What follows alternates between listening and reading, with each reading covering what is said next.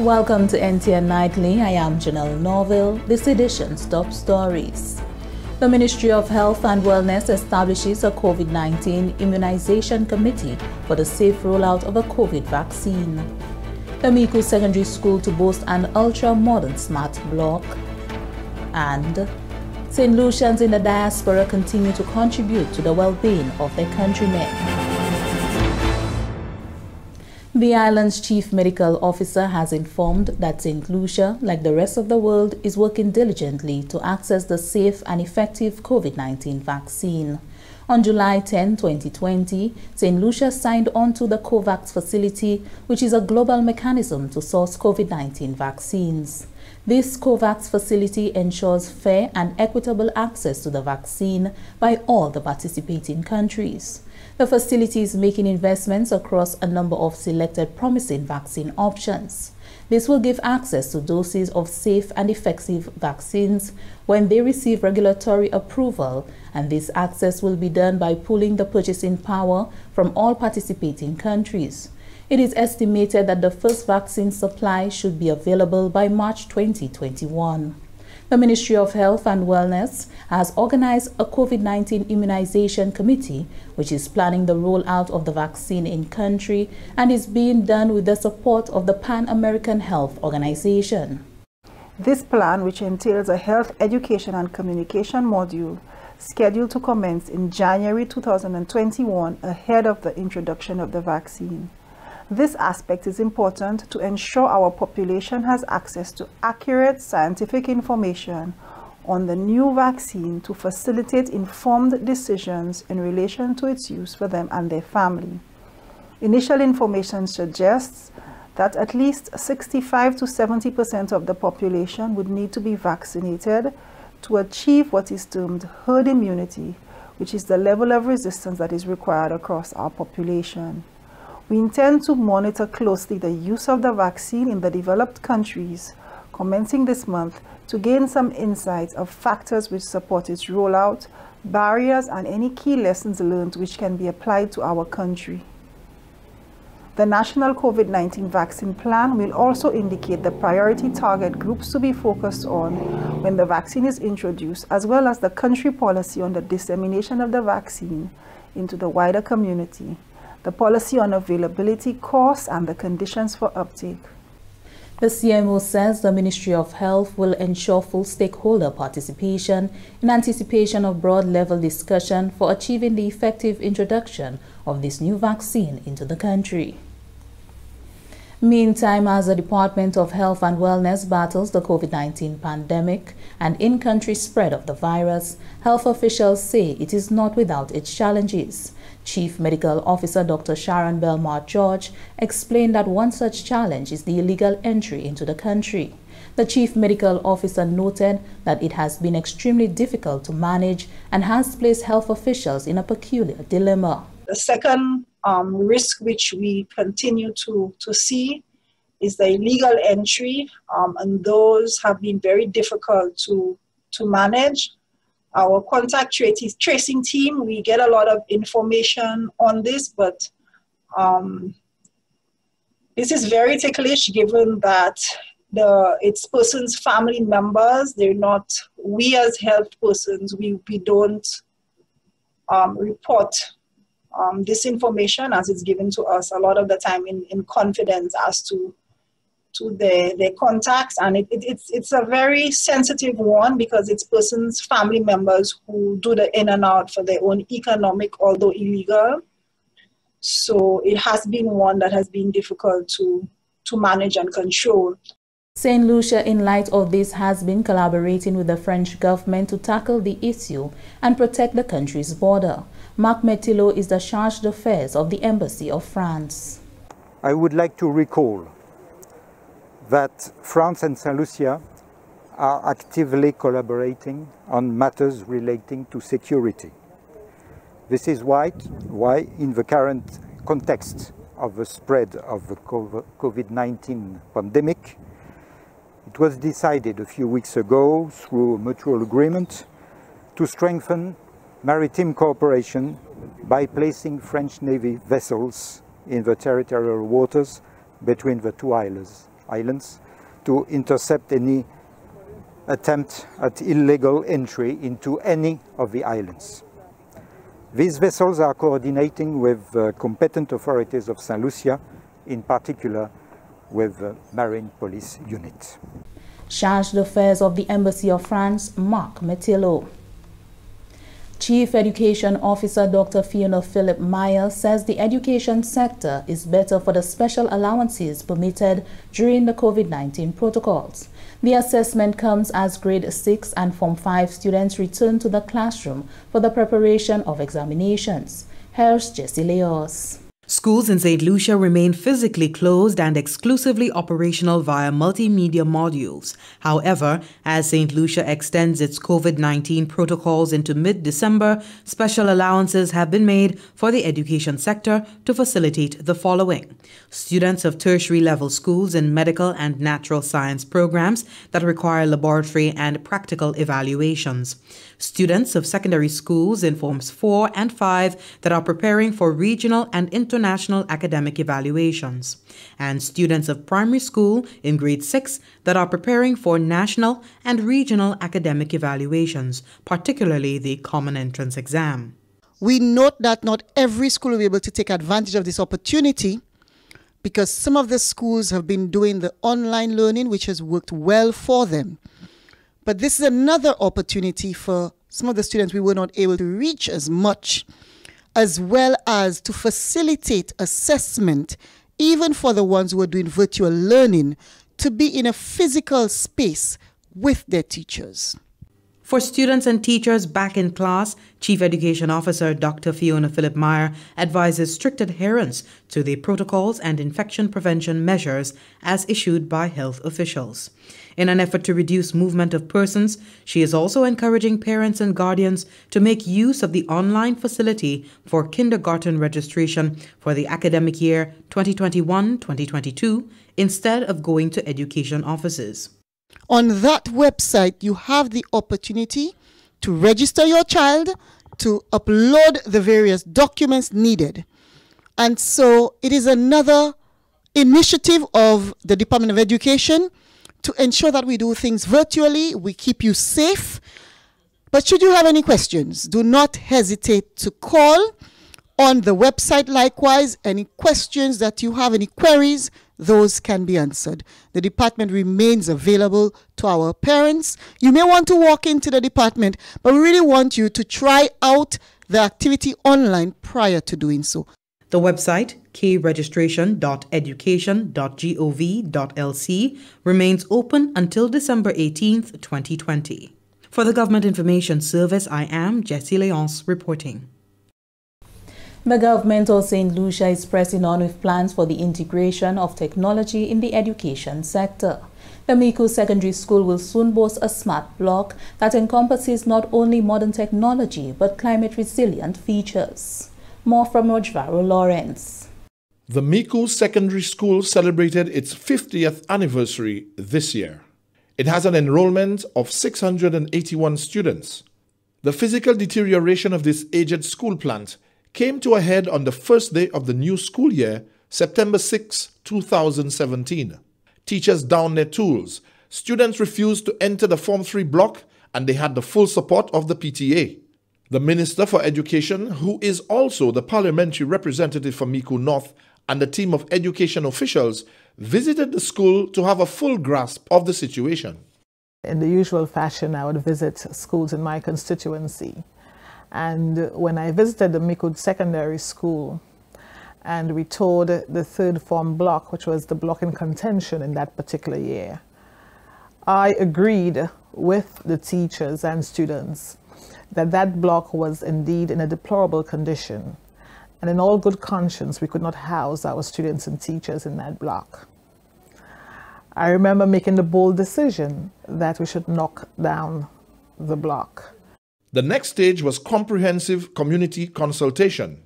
We were pleased that the consultants listened to us. It started with the minister coming in, listening to the concerns, and of course making a decision along with us to do something about the condition of the school. I reiterated our commitment to building a smart school, albeit block by block. And by smart, what I mean is that it is technologically smart, energy smart, climate smart, and very importantly, that it is people smart, especially as we give consideration to students with different disabilities. The government of Saint Lucia received financing from the World Bank through the Disaster Vulnerability Reduction Project, the DVRP, for the construction of an ultra-modern smart block of the Micoud Secondary School. Through a competitive bidding process, CPAL Holdings Limited was awarded the $5.8 million contract to undertake this project within 15 months. And from the onset, the project had to be amended to accommodate the protocols of the COVID-19 pandemic. Where the block is situated right now was actually 4 feet above ground. We had to take it down to ground level, which was our first challenge because what we have here is just solid rock. Right, so we had to employ the jackhammer, with an excavator for pneumatic hammer, like 24/7 for almost a month to take it down to the reduced level. When we got that done and we went down to the foundation level, then it's rainy season, so our foundations are now flooded. So now we have to be pumping out water and stuff like that. But the biggest challenge that we've had this far, I must say, is COVID-19, right? Because we're in the tropics, it's hot, and we need to be wearing our face masks, and to keep social distance on an active construction site is difficult. This location is called a modern language classroom. We're moving on to the technical drawing classroom, which is here. We have one more floor, which is the second floor, that we'll be working on from Monday next week. We'll be installing the bottom beams, then the formwork for the floor itself to go up to the second floor. This building is being constructed specifically to cater to the technological needs and more interactive classrooms for tomorrow's students. We also would have a visual arts classroom. We're looking forward to a clothing and textile room, an improved home economics room. We're looking forward to an improved building technology room and the TD lab as well, so that our students can basically feel that learning is taking place. The school is expected to serve as an emergency shelter capable of providing continuity of service to approximately 700 students and 350 patrons during and within the aftermath of natural disasters. Within a 3-year period, this project went from conceptualization to secure funding, finalizing designs, and the commencement of construction, a feat made possible through the special funding arrangements by the World Bank through the Disaster Vulnerability Reduction Project. From the Government Information Service, Rojvaro Lawrence reporting. Still in the Micoud constituency, works continue on the new Vollet Agriculture Livestock Center. Here's Anicia Antoine with that story. The Vollet Agriculture Livestock Station, currently in Phase 1, will see the development of approximately 30 acres of land, where its operations will focus on growing the livestock industry in tangible ways once completed. Works remain ongoing in the construction of the roads and drainage infrastructure, 2 swine units, a rabbitry, 2 small ruminant pens, a warehouse for storage for feed and equipment, and a building for the stockmen. Prime Minister Honorable Alan Chasney says the new station will enable the production of breeding stock for farmers, enabling them to multiply and sell to butchers. This is really a research center, and so we now have purpose-built buildings to facilitate the development of livestock in different areas. And also the idea of expanding it now to be also crops. So again, we have a policy of focusing on 7 crops. We want to be able to feed the seedlings and the harvesting of those crops that can produce the greatest amount of yields.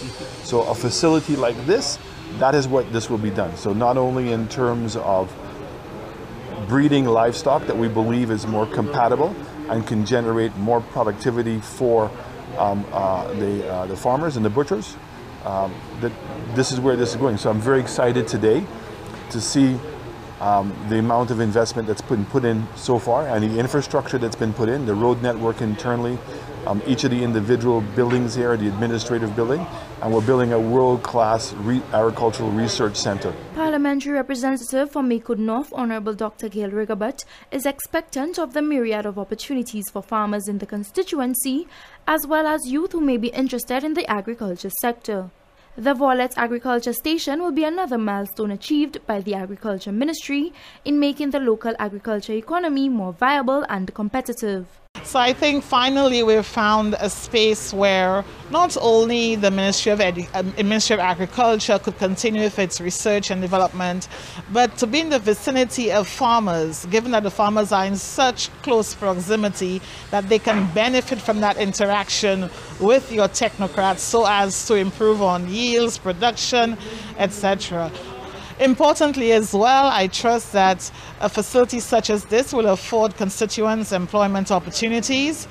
And I know that we have some young agriculturists, for example, who would have graduated from South Louis, some with their first degrees, who are looking excitedly towards the completion of this project. Some of the services to be offered at the Vollet Agriculture Station will include animal health advisory and treatment services provided by livestock extension officers and veterinarians to facilitate improved livestock production. Quarantine officers and veterinary public health officers will also be on hand to ensure all food safety requirements are met. From the Information Unit of the Department of Agriculture, I am Anicia Antoine reporting. This is NTN Nightly. Please stay with us. Hi, my name is Denzel Joseph from the Environmental Health Division, Department of Health and Wellness, and today we're going to educate you on the proper process for obtaining a license for the following types of establishments. Food establishments including restaurants, canteens, snackettes, and food trucks. Hotels, spas, barbershops and hair salons, villas and apartment houses, guest houses, supermarkets, grocery shops, bars and liquor shops, ice cream carts. First, complete an application form at any one of our offices located in Soufrière, Vieux-Fort, or Bois d'Ouage. This is what the forms will look like. Officers from the division will then come to your establishment to conduct an inspection. Ensure that the officers conducting the inspection present a valid form of ID. You will receive a report within 3 working days to inform you of the findings and recommendations, as well as whether your establishment has met the necessary requirements for licensing. Once you have met the benchmark, your next step will be to pay the license fee.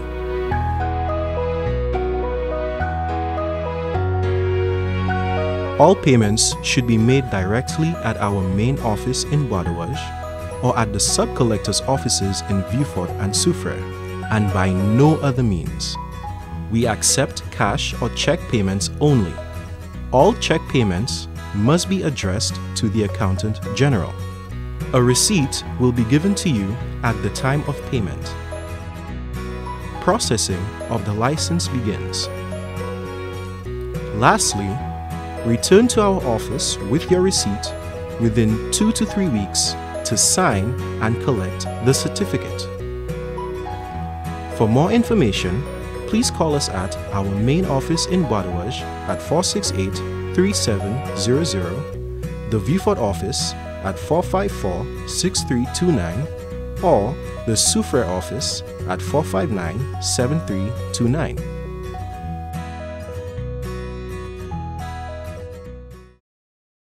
Welcome back. Saint Lucians in the diaspora continue to contribute to the well-being of their countrymen. The Saint Lucia Diabetic Project UK has donated medical supplies to 3 important organizations here. Hermody Mark has the details. The Soufrière St. Jude Hospital, as well as the Saint Lucia Diabetic and Hypertensive Association, SLDHA, are recipients of a donation from the Saint Lucia Diabetic Project UK. headed by the organization's president, Mary Matthias. This donation was facilitated through the Saint Lucia Social Development Fund, SSDF, and was presented by Saint Lucia's Ambassador for Diaspora Affairs, Her Excellency Dr. Joycelyn Clark Fletcher. Our diaspora has been doing, we have been here very often with the SSDF, who, because of the memorandum of understanding that they have signed with the Saint Lucia Diaspora Affairs Unit, that they collect those items donated from our diaspora and they distribute it for us. They take it out of customs and they distribute it. Of late, because of all those donations, more and more in the diaspora are sending donations to St. Lucia of need to the various organizations, associations, homes, schools, whatever, to assist. They do it with, they send donations or they send cash, they send food supplies, household supplies, medical supplies, whatever. Anya Edwin, Resource Mobilization Officer with the SSDF, expressed the organization's elation and gratitude to be a part of such a significant donation. We cannot express how much we are indebted to these associations for helping our St. Lucians, especially now, during a crisis, during a time where these challenges are exacerbated by persons with disabilities and persons who are suffering from diabetes. So thank you very much, Mrs. Matthias and your team in the UK, Ambassador Joycelyn Fletcher. The SSDF is ever so grateful for your office and your staff, and I'm hoping that those persons who are receiving these donations today can obviously express how happy we are to help them at the SSDF. So thank you, everyone. The recipients each expressed their appreciation for the needed supplies and made a plea to Saint Lucians to utilize the facilities available to them. Andrew Felix is the president of the Saint Lucia Diabetic and Hypertensive Association. These supplies will go a long way in helping the prevention of many more amputations and the complication of diabetes throughout the island. And we hope that everybody starts visiting these locations, St. Jude's, Soufriere, the Diabetes Association, and start using these fantastic gifts that we're all going to be receiving, because everybody needs to get checked, especially the gentlemen. All you guys, you need to get checked. You know, diabetes is spreading rapidly and we all need to participate in reducing it. Each entity received medical supplies to assist with their daily operations. The Saint Lucia Diabetic Association and the Soufriere Hospital were also gifted podiatry chairs to aid with the treatment of diabetic patients. From the Government Information Service, Humadi Mark reporting. The St. Lucia Chamber of Commerce, Industry and Agriculture hosted its 136th Annual General Meeting, AGM, under the theme Adapt, Operate, Thrive. President of the St. Lucia Chamber of Commerce, Karen Peter, delivered the President's address where she indicated that all hands are needed on deck, especially during these trying times. Highlighting the Recover St. Lucia initiative, the President explained that it is meant to complement the St. Lucia Economic Recovery and Resilience Plan.